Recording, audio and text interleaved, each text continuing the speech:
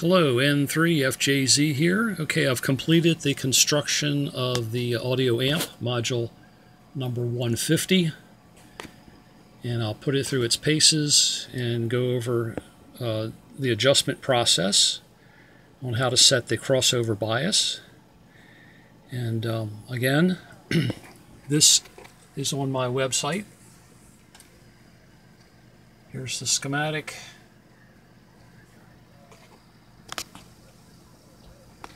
And the website, of course, is Circuit 6040. And if you click down here on MAX-SSB Transceiver, and you scroll down to Module 150, it will bring it up. We have a schematic. And there's the layout down here. And there's a photo. Okay, here I have the audio amp module 150 on the test setup, and I'm also I'll be driving it with the two-tone audio generator here to give us something to listen to. And okay, now the first step before you power this thing up is to adjust the crossover bias pot for minimum resistance. In my case, I wired it in such a way that turning it counterclockwise all the way down will give you minimum resistance. On the schematic,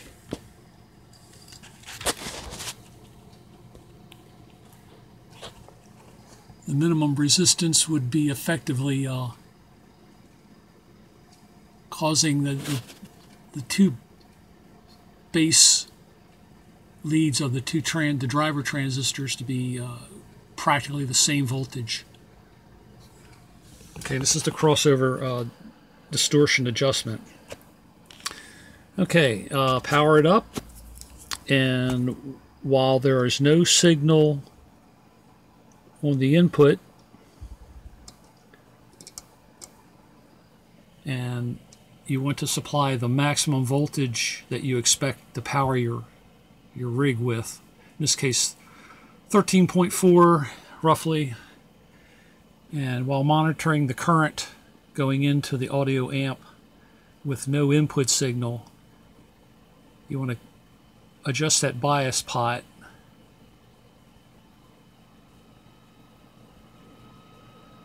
for a maximum of about 20 milliamps.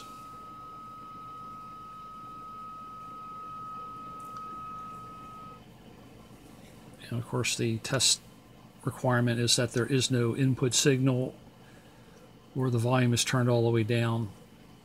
Either way, as long as you're not drawing current through the transistors for audio, and you'll bring this up to 20 milliamps roughly.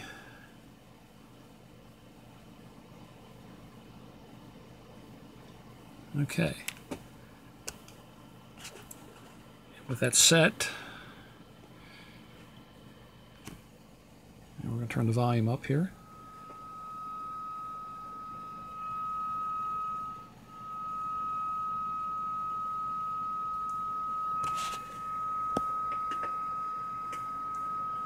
And with that adjustment, we should be good. Now you want to be careful not to increase the bias over 20 milliamps. The transistors, the driver transistors, will go into thermal runaway, and you'll have some problems. As long as you stay around 20 milliamps or so on idle with no signal input.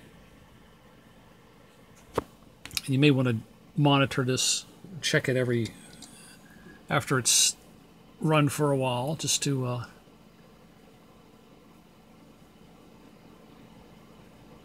keep it at 20.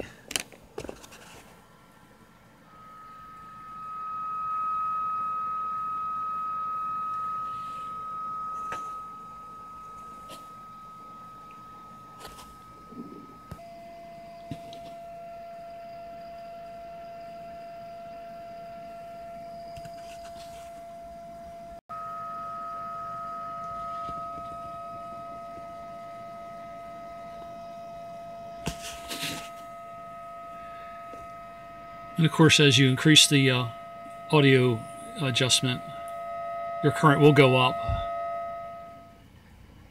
But the important thing is when there's no volume, or when the volume's all the way down, you'll have 20 milliamps running through those two driver transistors.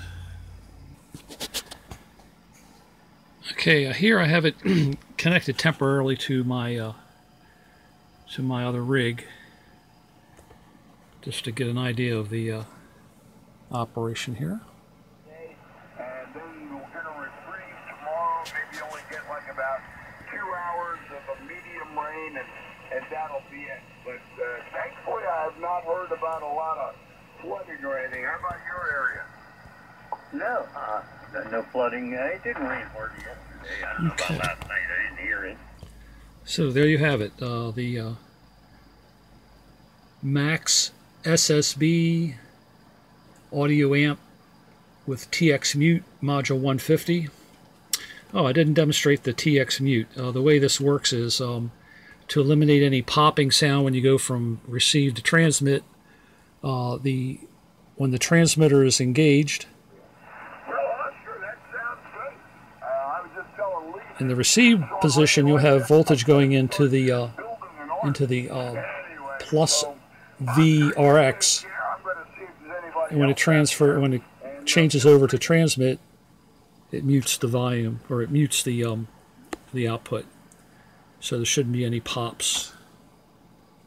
This is an open net all stations are welcome. Please come down. N3 FJZ 73 everyone.